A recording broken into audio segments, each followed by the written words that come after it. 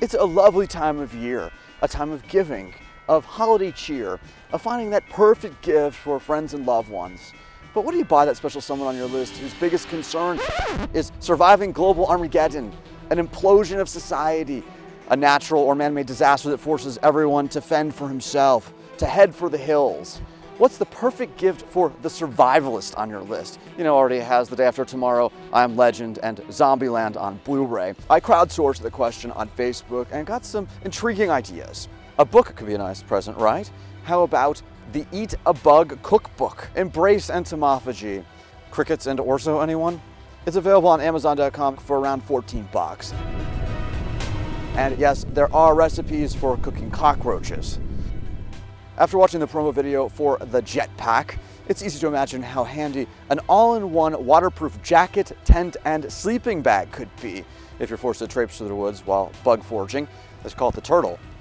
While this plastic will do you little good in a world gone mad, the Swiss card pocket tool is what a survivalist would really want in his wallet. It's a knife, a light, a ballpoint pen, a screwdriver, and more.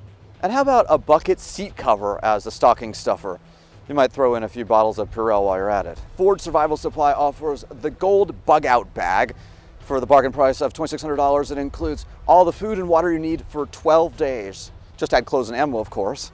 As everyone knows, the foodie/survivalist is a tough nut to crack, but Thrive Life is one-stop shopping for living better while trying to stay alive. If I want to get my fictional family of 4 Armageddon ready for a year, it takes a few simple clicks and poof, for around $5,000, you're all set. The kids will never guess that it's a can of hard white meat under the Christmas tree. Oh, and I had to give this a try. A new device for cooking or boiling water and using that heat energy to charge your phone. Yeah, so the cell towers may not be working, but at least I'll be able to watch Melancholia on my iPad, when I'm not foraging for bugs, of course. Have you found any great survivalist ideas? Share them on the link below.